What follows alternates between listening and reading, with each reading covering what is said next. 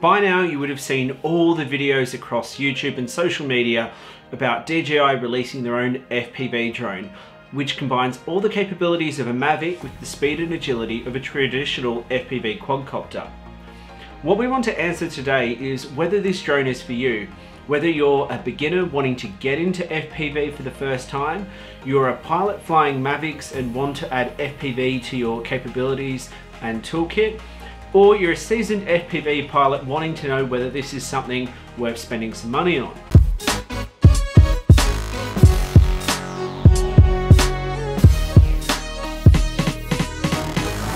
For a beginner, it appears to be a very easy entry point to the FPV hobby because you get great equipment straight out of the box, a great flying and well-tuned quad, and you don't even have to learn how to solder. I don't have the time or patience or a desire to weld or solder things to boards and take apart cameras and casings and make my own FPV drone. And the people that can do that, more power to you, because I am not that person. The FPV drones that people build and customize before you saw this come out onto the market are very different than this DJI FPV. Is that correct? It's like a flying motherboard you have to solder yourself.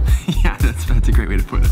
I don't believe the DJI FPV Combo is the right point for beginners because even with all the different flight modes that bring in stabilization and practically autopilot functionality, it's not the right entry point because it starts at 2,000 US or 3,200 Aussie dollar dues, and that's pricing from the DJI website. When you add the FPV Combo, 2 years of DJI refresh, the Fly More kit for batteries, 2 SD cards, one for the drone, one for the goggles, you end up with small change after parting with near on $2,000. And to be fair to DJI, when you go and buy a similar spec freestyle ready to fly kit, such as the Johnny FPV bundle with the DJI goggles and controller, you're going to be spending around 1,600 US anyway. If we took the DJI refresh away dollar for dollar, you're coming out the same. Now, this assumes you don't add a GoPro and you're using the onboard DVR from the air unit. Adding a GoPro actually puts the Freestyle kit at a higher price point than a DJI FPV Combo. A beginner or someone wanting to get into flying FPV, you're probably not going to want to spend that much, but even if you do, there is one fatal flaw for a beginner learning FPV.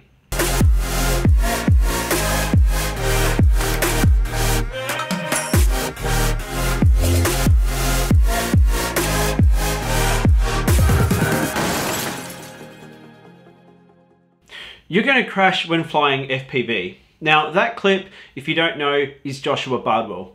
He's the FPV know-it-all and go and check his channel out. Bardwell's a seasoned FPV pilot and he can fly. The crash you saw in that clip, a typical FPV drone would have been able to turtle mode, rearm and keep on flying. For argument's sake, if you did break an arm, well, it's only a $10 part to replace on a freestyle drone and you only have to solder 3 wires. WeTalkUAV did a great job at trying to break it by putting it through its paces with some very rigorous testing. We're gonna crash it. Let's go!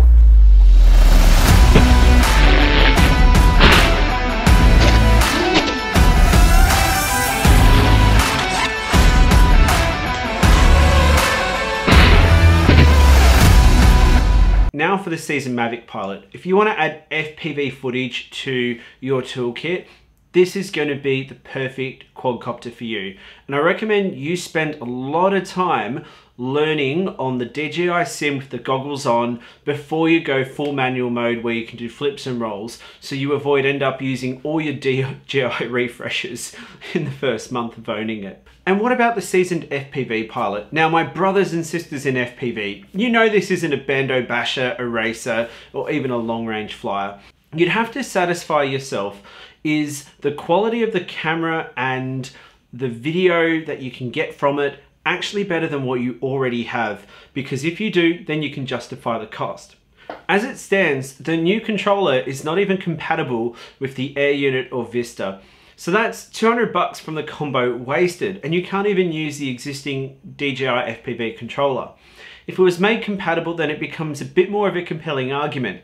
And it looks like a pretty decent transmitter, having borrowed its design from the TBS Tango 2. The V2 goggles are compatible with the Vista and the Air unit, so if you have the V1s and you're looking to upgrade or you're wanting to go DJI for the first time, you're not wasting funds here. However, as it stands today, the V1 goggles are not compatible with the FPV Drone, probably because of the dual 5 and 2.4 GHz transmission. So if you wanted to keep your V1s for spectating on the FPV Drone, not going to happen.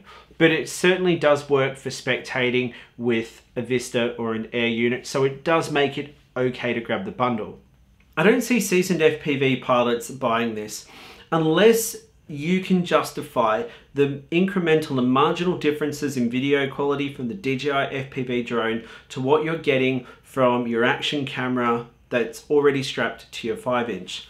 What I do foresee is a lot of guys in the FPV. What I do see is the potential for us to reverse engineer how DJI have arrived at the setup. The motor combination, the props, as well as the 6S Li-ion battery that gives you the flight time.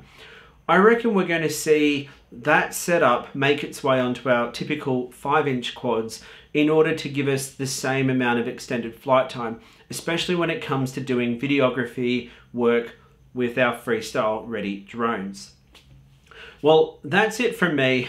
As you can see, I don't think it's good for beginners. I think it's the seasoned Mavic pilots and those that have been flying the DJI drones moving across into FPV are the ones this is really targeting at.